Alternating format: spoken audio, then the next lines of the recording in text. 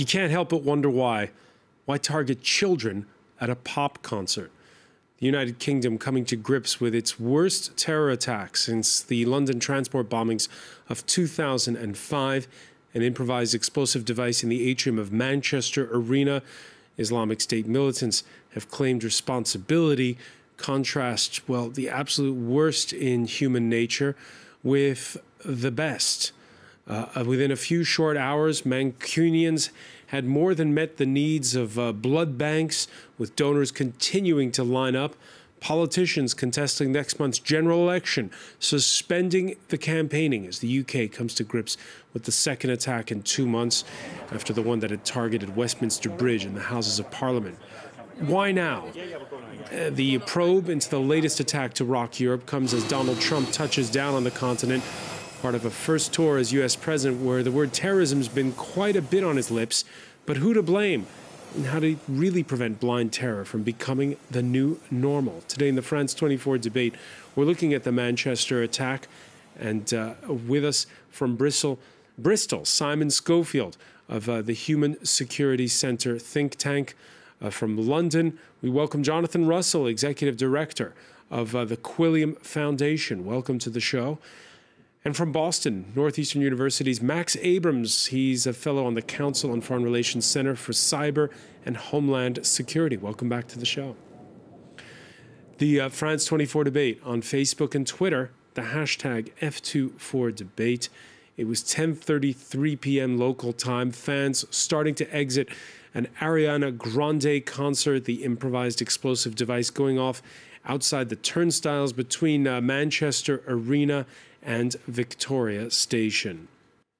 And there we see where the explosion took place just a short while ago. Police identifying positively the suspect, a 22-year-old, saying they're still searching for potential accomplices and have made raids in at least 2 different locations. Simon Schofield, what do you make of what happened on Monday evening?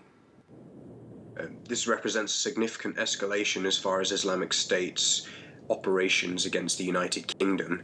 However, it's obviously very much in keeping with what they've done so far, but the last 24 hours have shown an extreme amount of activity from Islamic State. So obviously we've had the Manchester attack here in the United Kingdom, but at the same time, Islamic State centrally has executed a number of Kurdish people in the Middle East, and there's also now been this situation developing in Marawi in the Philippines, where one of Islamic State's wilayat, as they call them, these sort of regional franchises, appears to be invading a city in the Philippines.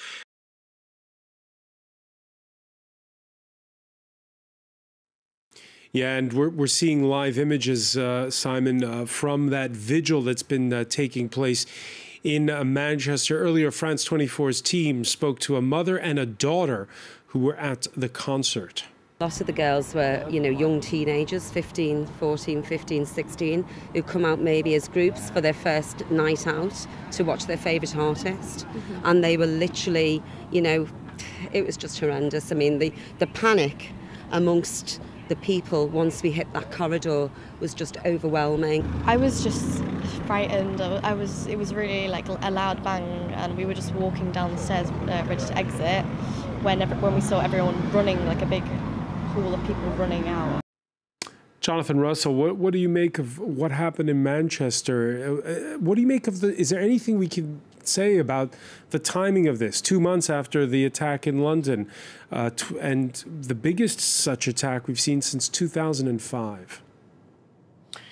Well, I think certainly it falls into a trend of pinprick attacks across Europe and across the world. Where terrorism for ISIS, for Al-Qaeda too, really is very tactical. The strategy is much more to do with prompting chaos, trying to get states and societies to turn on each other and really criticise each other.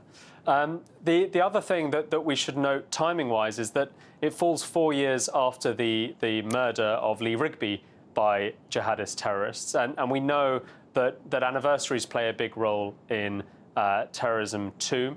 So I think those things as well, of course, as the ongoing election campaign, means that this is likely to have a pretty big attack, pretty big consequence for the UK sphere. Why Manchester in particular?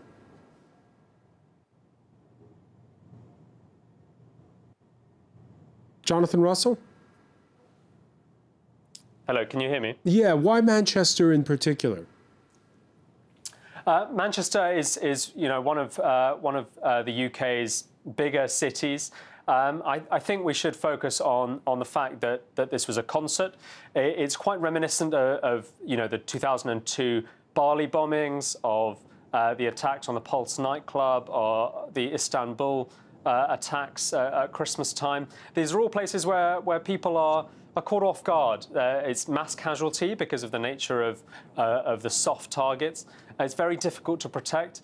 And most importantly, I think it shows that this is an attack on a way of life, on what they would term as Western decadence. Yeah, because and, what's the as much as anything, it's an attack on innocence. It's really saying that the jihadist ideology takes no prisoners. We can attack anything, even 8-year-old children in this case. Yeah, 8-year-old children. So is this a how is this going to serve if, for instance, they want to recruit people? Is it really going to win people over to their cause, killing 8-year-olds? Well, you'd think, our rational response would be, oh, this is barbaric, this is horrendous. But as long as British society will, be angry at that and be fearful, therefore, of jihadists, it's likely to prompt us to blame all Muslims. And we've seen various commentators within British society today turn on Muslim communities and play that blame game. And you see, I think that feeds absolutely into this management of savagery rhetoric and broader plan that jihadists have. It really does spark that chaos. And so I think it's up to us to say, well, sure, ISIS are barbaric, but as Donald Trump said this morning, ISIS are also losers. They're losing men, they're losing territory, they're losing money in Iraq and Syria. They are very much on the back foot. This is the tactics of a group in its death throes, and therefore, we've got to come together to make sure that ISIS do not get the soft victories that they hope by tearing apart our societies, and to make sure really that we've got a long-term strategy to deal with the pernicious ideology that underpins all of their actions. Yeah, but we heard Greater Manchester Police speaking earlier.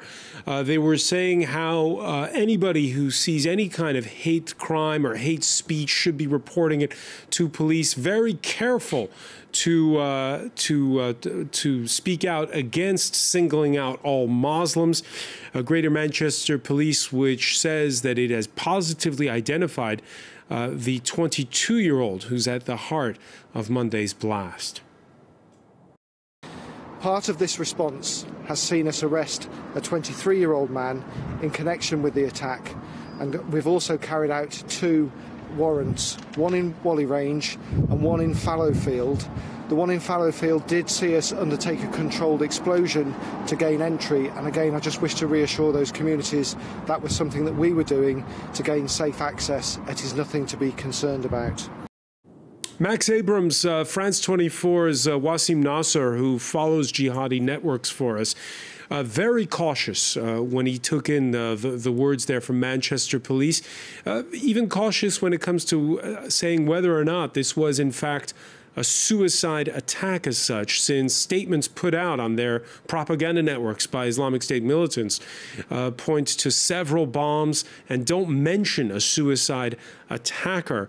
Your thoughts on what happened Monday night? It is interesting. So there does seem to be this disconnect where local authorities say that they have a body, and that they're relatively confident that they have the body of the suicide attacker. And then the credit claim that came out makes no reference to a martyrdom operation. I actually think that there have been a few credit claims by Islamic State. At least one of them was rescinded The organization basically seems confused whether it was a martyrdom operation, how many people were involved even. In one of the messages, which was rescinded according to the New York Times, there was a reference to not just multiple bombs, but multiple attackers. And I really think it just goes to show that Islamic State is very keen to claim credit for violence all over the world, even when the organization really doesn't know what it's talking about. Didn't name any of the actual perpetrators, supplied no new information which turned out to be true. And so this is the act of a very desperate group. Not only is it apparently claiming credit for an incident that it doesn't understand, but this is a group that's acting very stupidly by even claiming credit for the attack at all. I have research which basically identifies what actions do smart terrorist groups do and which actions do stupid terrorist groups do. In Islamic State, although pundits like to wax on about how strategic the group is, in reality, Islamic State ticks off all of the characteristics that historically have been associated with failure. And so I'm not at all surprised that the caliphate is a total failure, that the group is being, crushed in its stronghold, that it's having recruitment problems. But Max, Max Abrams, you heard Jonathan Russell there saying how for ISIS, the idea here may be to get people to hate all Muslims, and that there has been some inflammatory statements that have been heard this Tuesday. Yeah, I'm familiar with that argument. If you look at what Islamic State has tended to say, as well as what Al-Qaeda has tended to say, it's been very, very inconsistent. And so it's easy to seize on certain things that they've said, even ones that are completely contradictory. So we have reference, for example, to the 2004 document called Management of Savagery. And that document is often invoked to say that Islamic State is really strategic, that basically it wants to attack, especially in the West, in order to polarize those communities, turn the communities against each other, have basically the majority non-Muslim population crack down on the Muslims, which will inflame relations between them, growing the number of extremists. I'm familiar with all of that. But actually, if you look at Management of Savagery, I would reread it, because most of what it says is not that. Most of what it says is that the goal actually is to create a caliphate and to prevent countries like the UK from battling, Muslims and Islamic State. And attacks like these that we're seeing in Manchester are precisely why Islamic State doesn't have a caliphate. Because Islamic State has attacked countries throughout the world, and what has happened, contrary to some of the predictions in, say, Management of Savagery, is that it has created a very strong, cohesive, anti-Islamic State military coalition. And what that ensures is that in every single battle, Islamic State is completely outmanned. And that's why the group is doing so terribly. Simon Schofield, let me bring you in on this. Do you agree? No, I don't. I'm afraid I agree with Jonathan Russell on this one. If you look at the strategy papers that Islamic State published in 2015, the extinction of the grey zone in their Dabiq magazine, it made very clear that they've identified something they call the grey zone. And that is basically what they refer to as a state of hypocrisy. It's a condition in society wherein Muslims and non-Muslims can coexist together, or in their case, infidels and Muslims can coexist together. It matches very much what their strategy was when they were Al-Qaeda in Iraq. What they did there was they attacked Shia over and over again until the Shia counterattacked the Sunni, and what that then did was that brought moderate Sunnis into their sphere of influence, and they're trying the same thing in the Western world. Is that they want to create this hostility against Muslims, and they want to drive moderate Muslims into their sphere of influence. Max Abrams? I mean, AQI, according to jihadis themselves, is an example of a colossal failure. I agree that AQI acts in many ways like ISIS, and both are total failures. You watch, looking back like 10 years, for example, jihadis are going to cite ISIS as like the GIA, you know, in Algeria. These are groups, yes, that sometimes put out, you know, propaganda or strategic, you know, guidelines. And so when people act, you know, when ISIS guys act in accordance with them, pundits say, look how strategic these groups are. But that's not good evidence at all. Much better evidence is to identify empirically, not what they have to say, but rather what sort of behavioral characteristics are associated with success, even in the eyes of other terrorists, versus which sort of behaviors are associated with failure. Success or failure. We're going to pick up Max Abrams. We have to take, Max, we have to take a very quick break. We'll be right back. Stay with us. You're watching the France 24 debate.